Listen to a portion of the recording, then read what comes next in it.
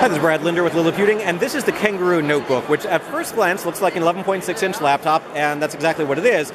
It's just that a lot of the components of the laptop are actually running on a tiny card that looks like this. So the notebook itself has an 11.6-inch 1366 by 768 pixel display, a full-size keyboard, a battery, a couple USB ports, but the memory, storage, and operating system and processor are all on this little removable card, which slots in right here. And when you buy a Kangaroo Notebook for $300, you get two of these cards. And so the idea is you sort of get two notebooks that share some hardware. So say you want to use it in your household, you and your spouse or you and your kids can each have their own complete operating system environment, Windows 10 and everything on the card, and you just slot in whichever one you want to use at the time.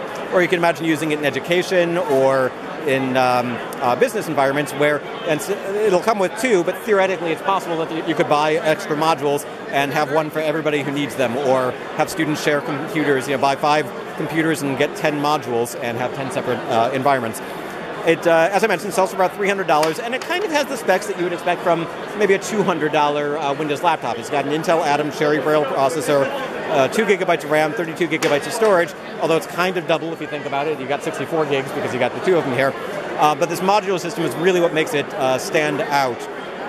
The keyboard is sort of a full-size keyboard. We've seen a lot of devices in this form factor over the past couple of years. It's a nice wide touchpad. The display is not spectacular. It's a TN display that sort of washes out a little bit when you tilt it back, but it is theoretically possible that we could have higher quality versions with full HD displays or touchscreens or other things in the future. Just at launch, they wanted to sort of go entry level. You can see here we've got USB 3.0 and 2.0 power, and on this side, not as much. There is a fair amount of ventilation here on the bottom. We've got speakers and vents and an SD card slot over here. And there's no ventilation, or there's no fan at all on the Kangaroo Mini itself. What we have here are vents to let the heat out. It's passive. This whole thing weighs about less than 2 ounces. It's really spectacularly small, but right about here is a fairly large vent with a fan to blow out any of the heat that's coming from here, so it should prevent any sort of overheating. Kangaroo estimates you should be able to get around 5 hours of battery life under normal operation here. And yeah, so that's the Kangaroo Notebook, which is coming soon for about $300 for the notebook and 2 Kangaroo Mini PC modules. I forgot to mention the PC module. While it doesn't have HDMI or USB ports or anything else like that, it does have this little micro SD card slot.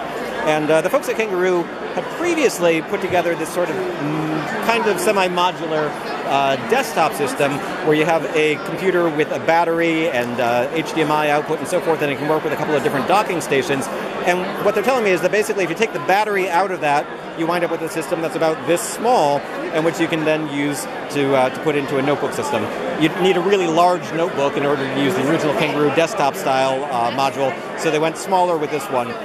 Again, if it sells well, we could see a whole ecosystem develop around it in the future, but for now, I think really the appeal is if you want to buy a system that has 2 complete computing solutions on that share one set of hardware. So that's the Kangaroo Notebook. This is Brad Linder with Liliputing.